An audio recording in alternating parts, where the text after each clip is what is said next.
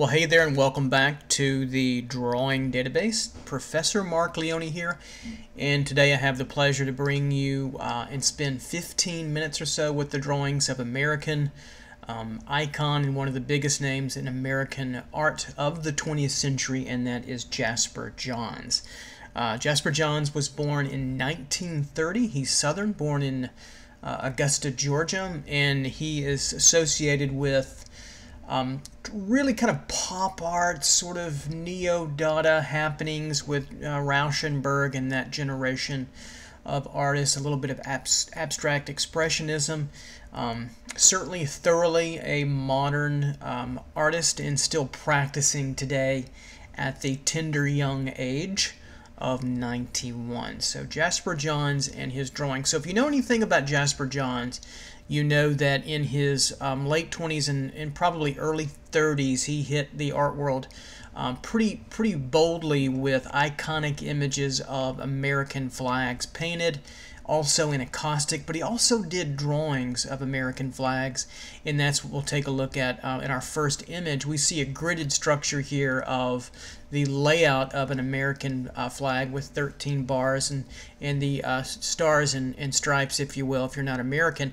And then along came recontextualizing the image with abstract mark making, gestural mark making, different fluid marks of thickness and varying weights and smudges and smears to give some differentiation to the context of the iconic American flag. So you won't see figurative work here. What you'll see primarily in Johns is a kind of layering, a tracing, a drawing, an abstraction, a recontextualizing, a figurization, and a way to find new avenues into art making and new contexts for reconstituted everyday kind of objects. And certainly the American flag, for those of us in the United States, is an everyday kind of an object. It has such an energy and such a kind of movement. Hopefully it will give you some understanding into art making, that art doesn't have to be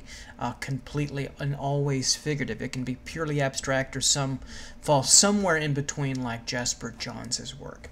This one's even more dense and more packed in with drawing material. We see overlaid graphite here all over the flag in different hatching and cross-hatching marks. If you go back and again look at art history and drawing, you see that the hatched mark and the cross-hatching mark that we see is an iconic language built into drawing to give form, turn, and movement, and to build up value, to build up darks, to build up spatial volume and atmosphere in darks. And he does that in a way that it abstracts the work. And I love the leaving of the edges almost a little bit frayed, so it has a very kind of woven quality to it. He also comes in on underneath with some kind of watered down laying of perhaps ink or maybe water and graphite. You can mix graphite powder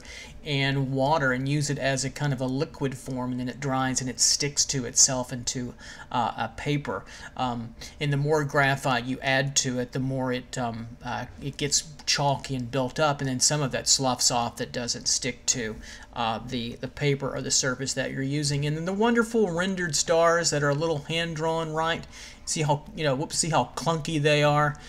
Can't use the clone tool, but they have a kind of hand-drawn approach to, I think, the drawing process, which gives them a kind of urgency and a certain kind of, again, homemade quality that's not so industrial, almost like everything is, in a way, sewn on rather than industrially built. So I think, again, a really rich drawing in iconic American flag done in 1955. So he was born, I believe he was born in, when was he born in? Let's see, again, 1930, right? I said that's correct. So it'd be 25 years old, so awfully young to kind of begin to set a standard for modern art in the 20th century in the United States.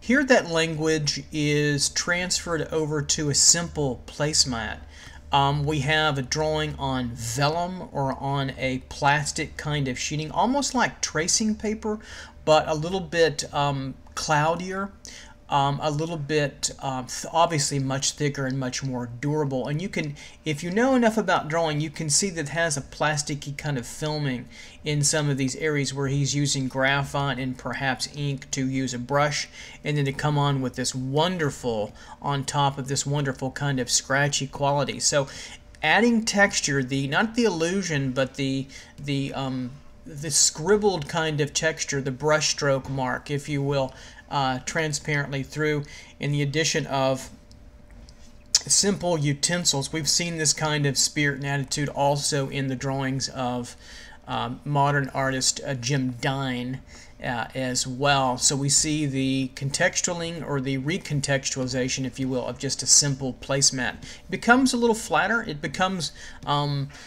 more iconic than if it were laid down on a piece of paper and drawn in more perspective. So it almost, again, works like a flat rectangle, just like the flag. So he's really making an emphasis on the use of the rectangle and a kind of abstraction, abstract expressionism within the kind of range of still being referential, if you will, to everyday utensils and objects that we use to eat.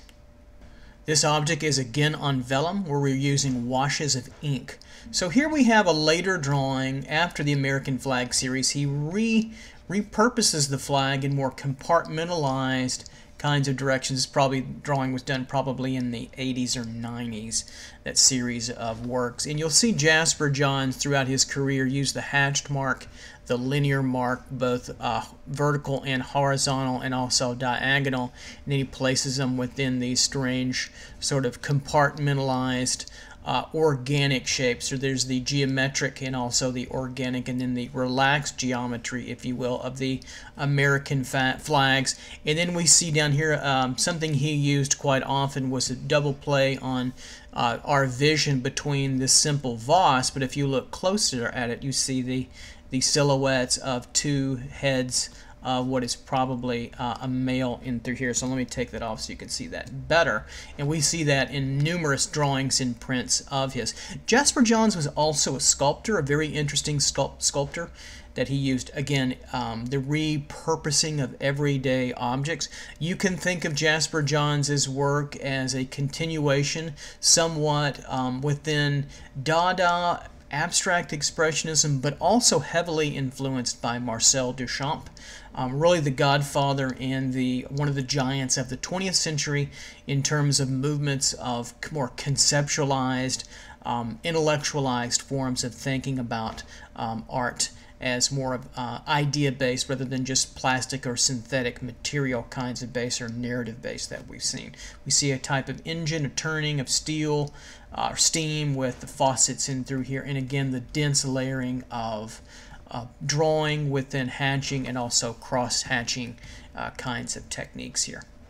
I thought it'd be great to kind of pull out a little bit and see a series of drawings that he did of skeletons and skeletal human kinds of figuration. So these are figurative, but they retain a sense of fluidity, of mark making, of some abstraction, of painting within the drawing. They're all drawing materials: ink, graphite, some charcoal.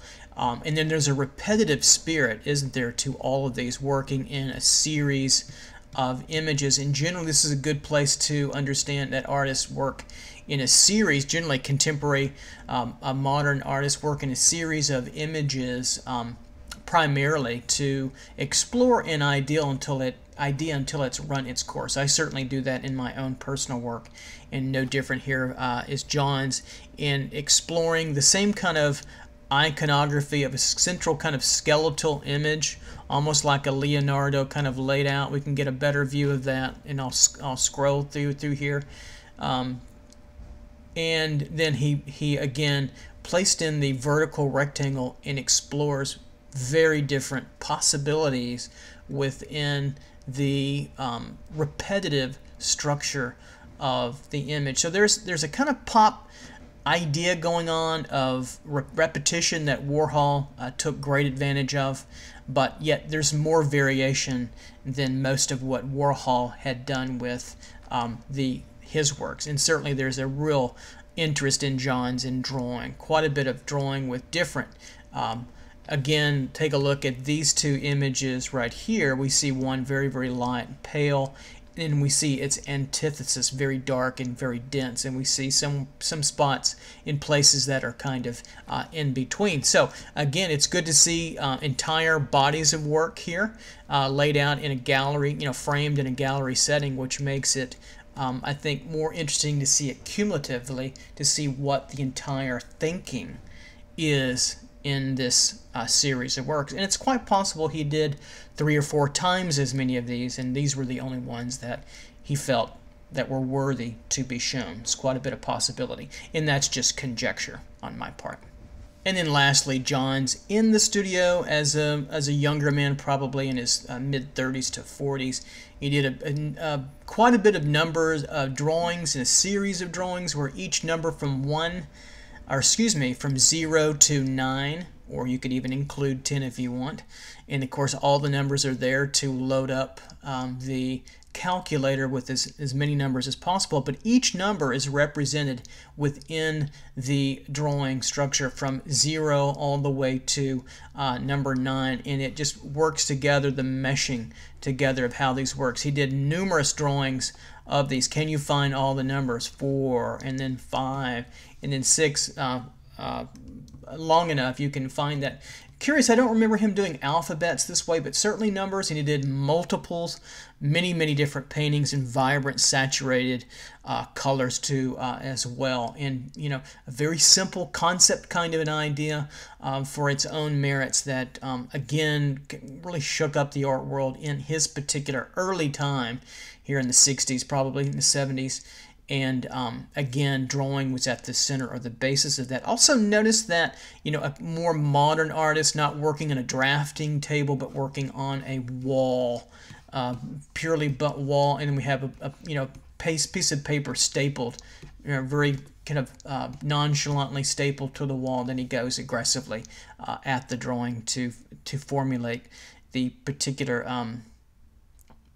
serif numbers. Jasper Johns, giant of American art and certainly post-World War II art, still alive, still making work, and still important.